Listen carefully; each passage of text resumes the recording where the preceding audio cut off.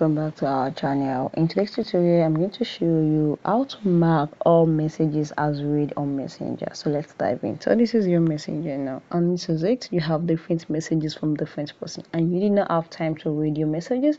You just want to mark everything read. Just look at this, click on it, just click on it, and you can see just mark as read, and it just automatically mark.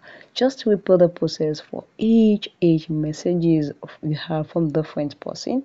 Click on the mark like that, just click on it, just tap long on it, and it's going to bring out these options to you now, and you can just click on mark as read. This is very, and you want to say mark as unread, it's going to bring back the messages you have marked as unread, and which you have saved for later. You're going to read it for later, so you don't want the person to know that you have not read the message.